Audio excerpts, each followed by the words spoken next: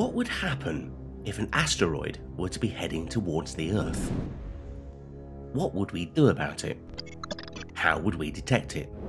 But most importantly, would we be able to stop it?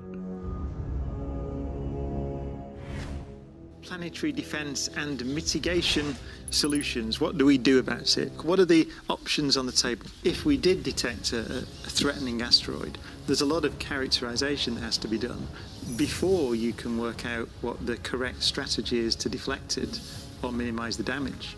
This goes back to something we've discussed over and over again, really, which is that the nature of the asteroid itself needs to be understood. So I suppose it's one of those threats and opportunities that people don't think about as much as, for example, other threats, climate change and so on. Asteroids are rocky remnants left over from the early formation of our solar system about 4.6 billion years ago. These objects can range in size from a few meters in diameter to several hundred kilometers across. The total mass of all asteroids combined is less than that of our Moon. Earth plows through 200-300 tons of meteors a day. This is debris that is in the way as we move in our orbit. That sounds like a lot. By the way, this includes all the shooting stars you see at night. You add all those up, a couple of hundred tons a day as we orbit the sun, because we're moving 18 miles per second around this. That's fast. So we're doing a little sweeping up of our own. Ask, how much total mass is there that we could sweep up? And compare that to the mass of Earth itself. If you do that, it is a mere pittance of our current total mass. There are approximately over 1 million known asteroids to date. According to NASA, about 26,000 pass near Earth, and over 2,000 of them are potentially dangerous near-Earth asteroids, of which 158 have a diameter more than 1 kilometer, making them 2.5 times as tall as the Empire State Building. We all know that a giant asteroid hitting Earth is not good news for life on the planet. While you shouldn't panic over an imminent threat from an asteroid, scientists have reason to be concerned about them. The cratered face of the Moon is mute testimony to the frequency of asteroid strikes in the solar system. The June 1908 Tunguska event, in which a massive space object exploded over Siberia, released energy equivalent to 12 megatons of explosion and flattened an estimated 80 million trees over an area of 830 square miles.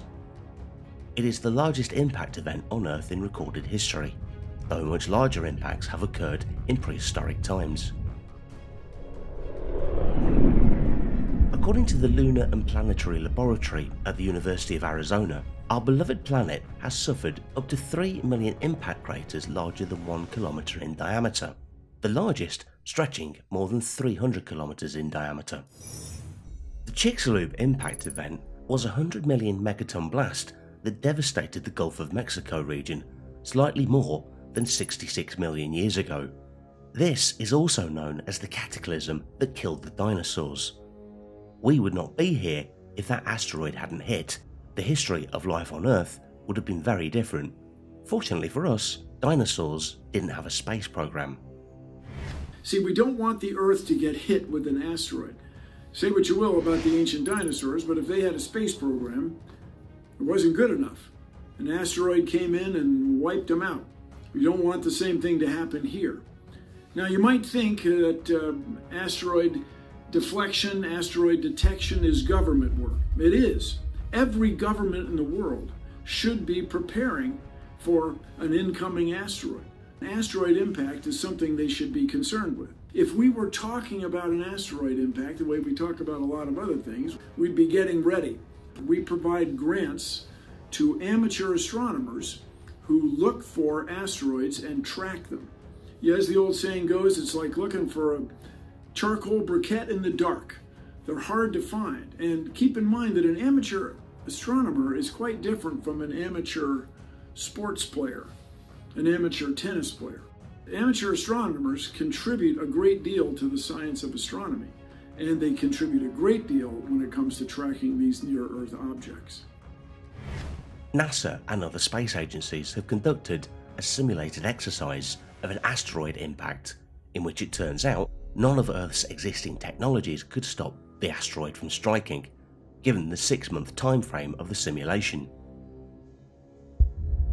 This is why the goal is to find any possible impact years to decades in advance, so that the asteroid could be deflected. Defending life on Earth from asteroid impacts by deflecting them.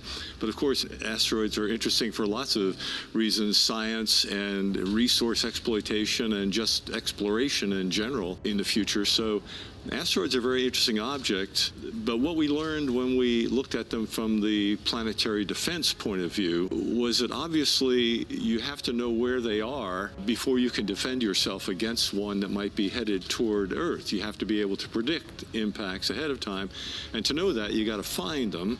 And one of the things that those of us working in the field realized was that with current technology, we're really close to the limit of our detectability of these objects. And at this point, we've really only detected about 1% of the total population that, if it were to hit Earth, any of them to hit Earth, could actually kill people on the ground. I mean, really do serious damage. So we really have to step up our discovery of asteroids if we're going to, in the end, protect life on Earth from potential impacts. The most viable options today about asteroid deflection are kinetic impactor, gravitational tractor, and nuclear blast. Scientists have also suggested laser ablation, painting asteroids white, or even using the sun. However, among these proposals, the one that is currently being considered as more mature, because it is based on existing and affordable spacecraft technology, is the kinetic impactor, which charges the orbit of an asteroid by a direct hit of a spacecraft at a very high relative speed, several kilometers per second. NASA's Double Asteroid Redirection Test is a planetary defense-driven test of technologies for preventing an impact of Earth by a hazardous asteroid. DART will be the first demonstration of the kinetic impactor technique to change the motion of an asteroid in space. It is also the world's first full-scale mission to test technology for defending Earth against potential asteroid or comet hazard. It was launched on a Falcon 9 rocket from Space Launch Complex 4E at Vandenberg Air Force Base in California.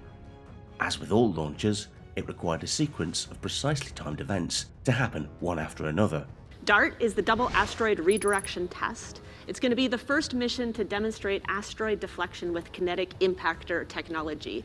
So the spacecraft is going to impact the asteroid, and that's going to deflect it, sort of changing its position and its future path. This is the sort of technology that you would use if an asteroid was potentially on a collision course with the Earth and you wanted to deflect it to keep that from happening.